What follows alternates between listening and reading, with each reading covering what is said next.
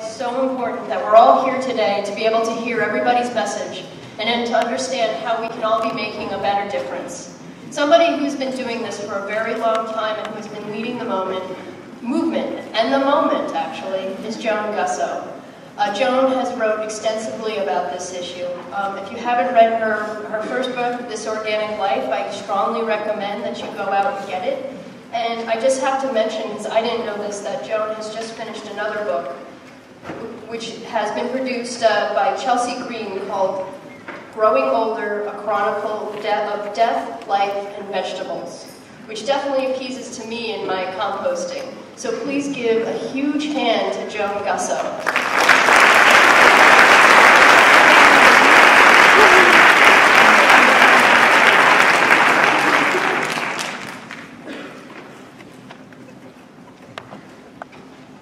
You are a hard act to follow.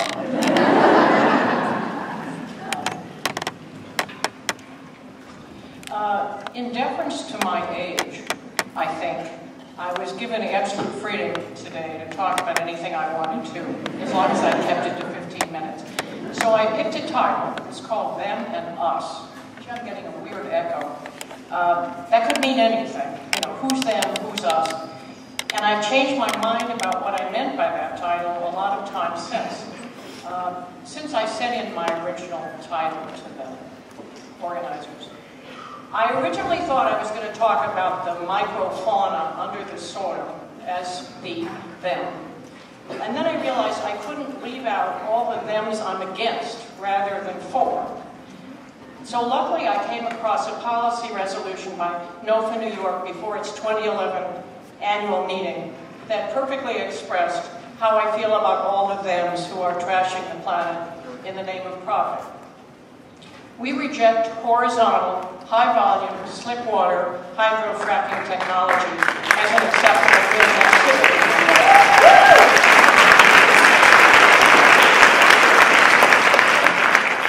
What a perfect phrase. In order to make it a little clearer, I stuck an N on the beginning of acceptable, so you'll have to, intimidating or suing into bankruptcy small farmers onto whose fields your patented genes have intruded uninvited is an unacceptable human activity.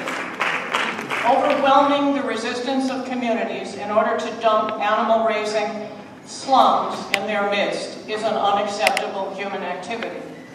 Genetically engineering more and more species of plants to survive an increasingly, steadily increasing tonnage of toxic chemicals dumped onto our already suffering farm fields is an unacceptable human activity. And in some cases, so potentially, all these activities are damaging, and in some cases so potentially deadly that they are simply unacceptable human activities. But today, I'm not going to talk much about those thems, because a couple of years ago, I turned in the manuscript of my last book, which is Growing, Older, by the way. It's very important. The comma is very important. It means I'm growing and I'm older. But anyway, I turned it into the publisher and was told they had given it to one of their young editors to read. I was 83 at the time, and I'd written several places that I was glad I wasn't going to live long enough to see to go where the human race seemed to be headed. So this young reader came back, said she liked the book, but what, they said? Well, she said, she's going to die. What am I supposed to do? Which made me realize that it was time I started talking about hope. Seems like the least I can do. So this morning I'm going to spend 2/3 of my remaining 13 minutes talking, hopefully, about what's going on down there in the soil, with which I have a very long relationship. The first picture I have of myself, I'm probably 6 months old, wearing nothing but a diaper, crawling on hands and knees on the Bermuda grass front lawn of our home in Alhambra, California, holding in one hand a wooden spool of the kind sewing thread used to be wound around, and smiling at the camera. In the many years since, except for 7 years I spent in Manhattan, my relationship with the soil has only become more intimate. Given this long intimacy, and at least 50 years of serious food gardening, it's shocking how totally ignorant I was until fairly recently, about the astounding mass of organisms that were living more or less happily in the various soils that I tilled. Oh, I was familiar with what soil people often refer to as the megafauna. I always loved the word megafauna about worms and millipedes and centipedes and sow bugs. And I had obviously heard, as many of you have, of the fact that there were millions of microorganisms, much smaller, below the soil. Most of them too small to be seen by the naked eye. But 2 Christmases ago, a friend sent me a book, one of those books that totally changes your life. It's a book by Professor David Wolf of Cornell, and it's called Tales from the Underground. Push your thumb and index finger into the root zone of the patch of grass, Wolf advises, and bring up a pinch of earth. You will likely be holding close to 1 billion individual living organisms. Notice he said a pinch, and he said a billion.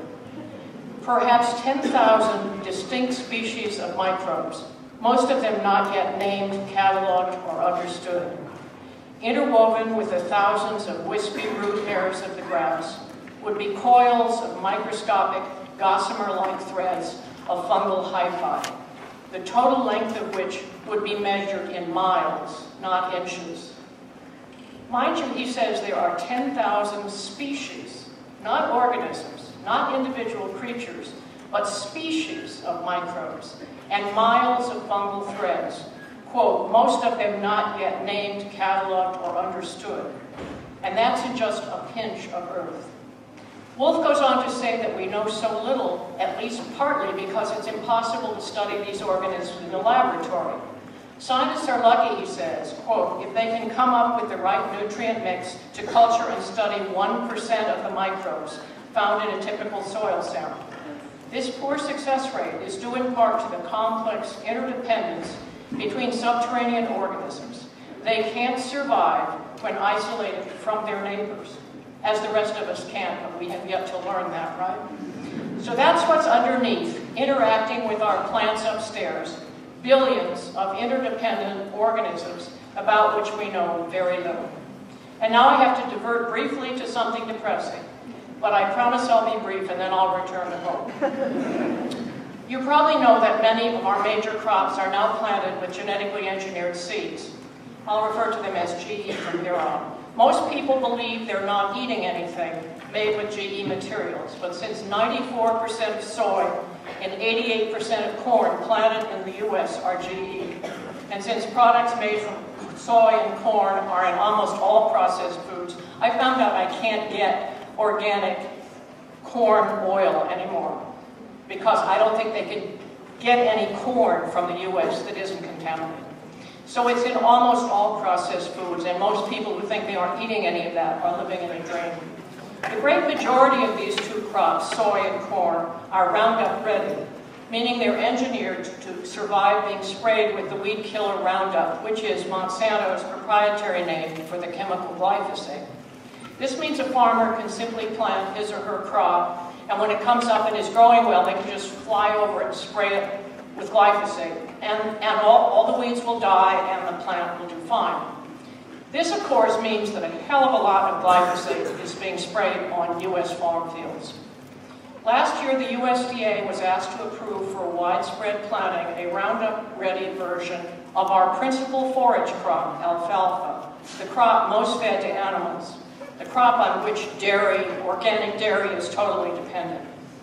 In January 2011, before the decision was made, a noted crop scientist, Emeritus Professor Don Huber of Purdue University, wrote a letter to the USDA Secretary Vilsack describing a series of very disturbing problems affecting production agriculture that appeared to be related to glyphosate, and urging that the decision be postponed to allow for more research.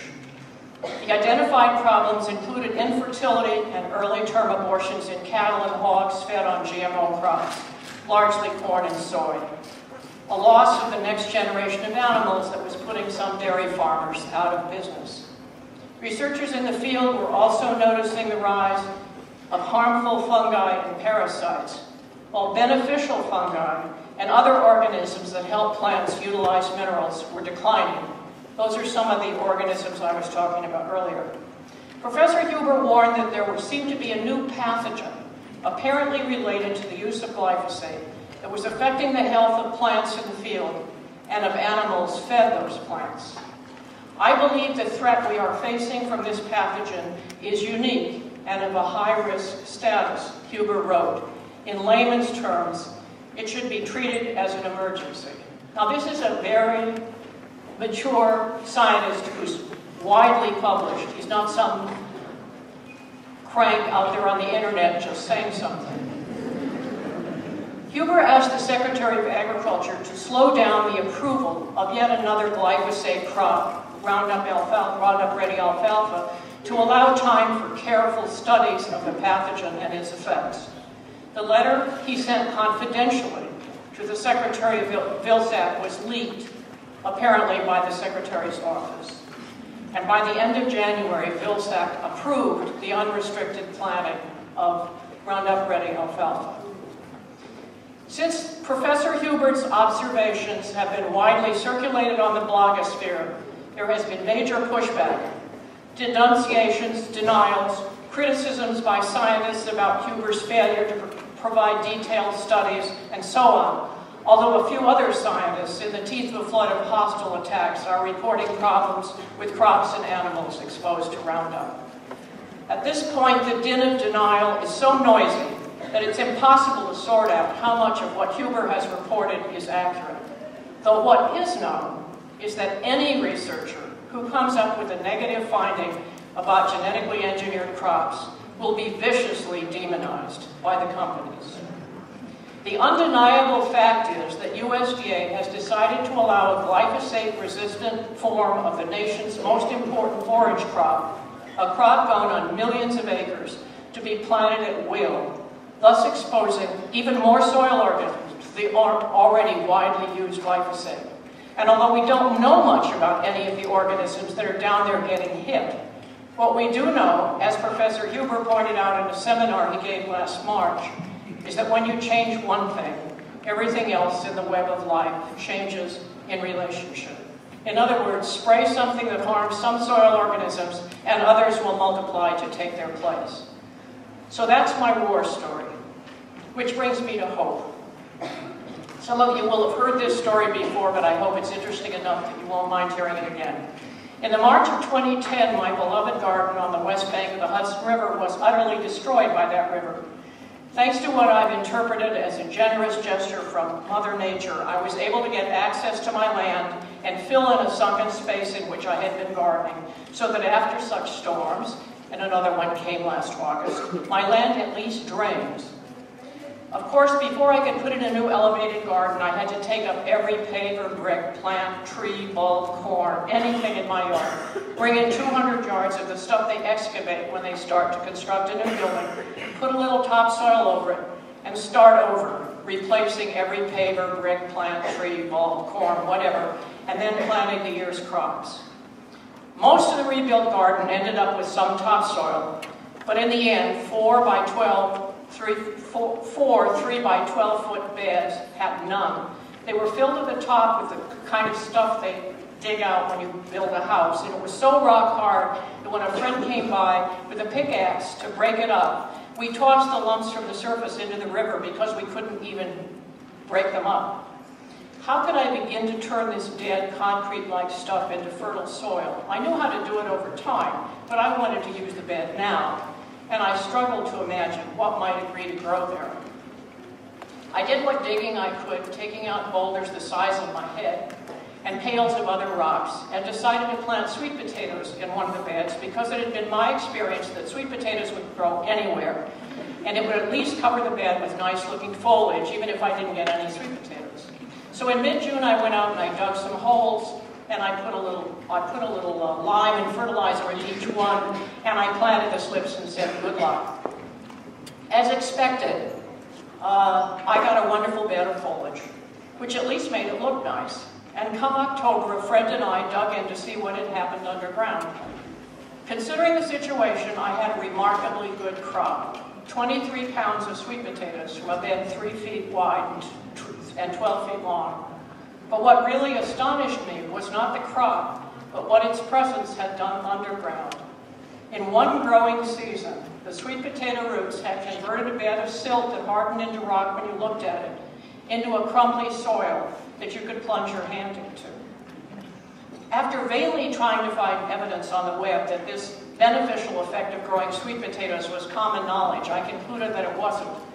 Everyone I spoke to was stumped until I talked to a farmer who was also a trained microbiologist. He was the first person I talked to who wasn't really surprised. You can do that with turnips or daikon or any big-rooted crop, he told me. The soil organisms that collect around the root hairs for sugar from the crop secrete a compound called glomalin that glues together the fine soil particles to prevent them from packing into a rock-like mass. When I asked him for details, he sent me a pamphlet titled, "What is Glomalin?" Here's part of the text.